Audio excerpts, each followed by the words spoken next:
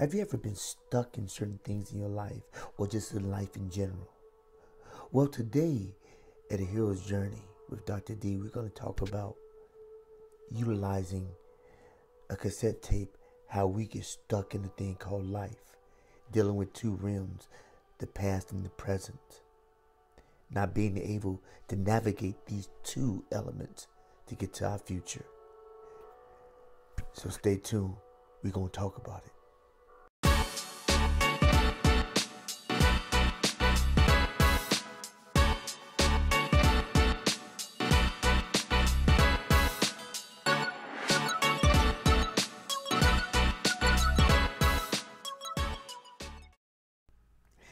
Hey journeymen, journeywomen, this is A Hero's Journey with Dr. D, here to inspire, encourage, motivate, educate, and helping you get beyond your first move. Hey, check it out. We have a brand new podcast. Been doing for the last couple of weeks, but now you have a way to get to it. We have a link directly below. You can click it because we are consistently uploading every Wednesday to give you new material. We're specifically uploading every Wednesday to get you new material. So please go click the link down below to check out our new podcast. And also, before I forget, don't forget to click the like, share, comment, subscribe, comment on the information down below. And so therefore we can have information to talk about tonight at 9 o'clock. Because if we don't have information to talk about tonight at 9 o'clock, we don't talk about nothing because I won't be there. All right, let's check out the video. Have you changed your tape? Have you reworked or rewrote the program? Have you changed the recording? Have you changed the video? The video, the recording, the sound is the thing that we call life. Now what I'm going to do, I'm going to talk about changing the tape and rewriting the program. I'm using illustrative format. I am going to use it in the form of a tape, a cassette tape. For those who are not millenniums and extras like myself, we know what a cassette tape is because they used to have Friday Night Mix. And we record it on the radio and then we play it back. Or we mix some things for ourselves or make a mixtape with our favorite hits. We will record it because you need certain instruments to do certain recordings. And you need a tape recorder. Not an MP3 player. Not a DVD. But you need a tape recorder. These are three items that we use. Sometimes some people use it efficiently and some people actually neglect. First you need a cassette like this, and then once you get the cassette you need a tape recorder like this. But sometimes in life, after you have the cassette, it's already established. The recording is already played, is already programmed. Some things change. And you decide you want to make another recording. And if one part of the recording and the other part of the recording in your life are not congruent, it snags. And what happens is that the first part of your life, from the age of 0 to 7, you are being programmed. It's not a negative thing, but it is what it is. Generally, the first 7 years of your life, you're in the form of theta. You're like in a dream state. That's why it's so easy to train a child before they turn 7 years old to learn different things because they absorb it like a sponge. I think the Greeks said, give me a child up to the 7 years old and I'll make you a man. But this is how it goes. You have a cassette tape. Now think about it. You have a cassette tape. We usually get Maxwell, Sony, and Memorex. Or Memorex is all-time favorite because they had the best advertising. Because you're supposed to get the crisp, clear sound. What it is that it had two rings. You had one on the left side and one on the right side. And 60-minute, 30-minute, 90-minute tapes, 120-minute tapes. And one tape, we're going to use this as an illustration. One part of the tape is the part that you had no buy-in. Meaning that when you were born, you can talk, you can walk, you came in crying, hungry, and want to be fed. You want to be fed spiritually, physically. I mean, you want to be fed. Intuitively, intellectually, you're being fed by your caregivers. So what is happening at the first part of your life, the first 7 years of your life, you're being downloaded. And these are things that your parents actually want to, their dreams, their aspirations. They're trying to make you what they weren't. Or they aspired to do it but fell short. Or sometimes they're trying to make you better. So they put all these things in here because they want to make a better person. They want to make a better version of themselves. And that's a good thing. However, you start to get to a certain age where you get a certain type of independence. You start knowing who you are because your identity starts to develop. Your personality starts to come out. And when your personality comes out, you come out. And when you come out, you start saying, these are some of the things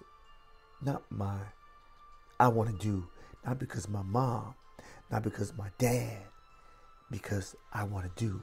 So you start experimenting on certain things. You start engaging on certain things. You start learning certain things. However, sometimes the things you start to learn or expound upon are things totally contrary to the first ring. The first 90 minutes, 30 minutes. The first part from 0 to 7 wasn't your program that you created. It was the program that was put upon you. But then you start to learn something different and start to build on something and start to build yourself. And if you have an incongruency, what happens is that first, remember, you start with a cassette tape. Then you need a tape recorder to put the cassette tape in so you can play. But if it's an incongruency, it snags. Have you ever had a cassette tape that snagged? Oh man, my favorite song, all the stuff I recorded, it snagged. Now I can't play it no more. But what happens is that since you have so much investment in that tape, you get creative. And just because it has a snag doesn't mean the tape is no good. It has valuable information on there and you want to keep. So what happens is that you get a little screwdriver. First you get a little pencil and you try to get in between, try to turn it and see if you can get it to adjust. But that doesn't work. You get a screwdriver and you unscrew different parts of the cassette tape and you open it up. Now when you open up that cassette tape, what you do is that you're trying to evaluate that parts of the cassette tape, the tape inside, does part need to be ironed out or do some parts need to be cut out? See, there's some parts in our life that need to be cut out so we can move further and move forward. And there's some parts that need to be ironed out so we can keep on moving. Because if the wrinkled part, the crumpled part in that cassette tape is not ironed out or is not cut out, then the tape stops. Stagnation sets in. There's no movement and there's no life. And there's no movement, there'll never be life. Or you will exist, but will you ever live? You won't live because you will be stuck in a state of stagnation because the tape is jacked up. So what you need to do is that get some scissors and you cut a piece out and you tape it back together. See, everything in your past, even we may have rough parts in our past. We may have neglect in our past, but we have sunshine as well. You don't throw away all your past because of some rough spots. You learn from the rough spots and you push forward. Your misery can be your ministry. It can be the thing that you help somebody else to overcome. But first, you need to overcome and need to build that thing inside to move forward. Okay, that's one part. You cut, you get some see-through tape, some scotch, put it together, put the top back on, and it works. Or it may just be a little wrinkle. Not true trauma, but trouble enough. Iron it out. Get it straight. Put the tops back on. Secure them and move forward. See, what happens is that we don't take time for ourselves to stop and see what's really making us stuck. What's stagnating our motion?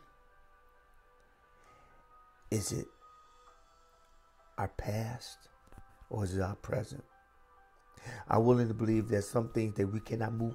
Some things cannot go forward if we don't deal with the situations of the past. And some situations of the past are so traumatic that we don't want to deal with them. And when we don't deal with those issues, those things become stagnant and they slow us down for becoming what we need to be to fulfill the purpose that we're intended to fulfill.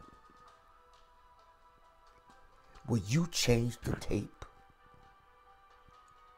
and rewrite the program?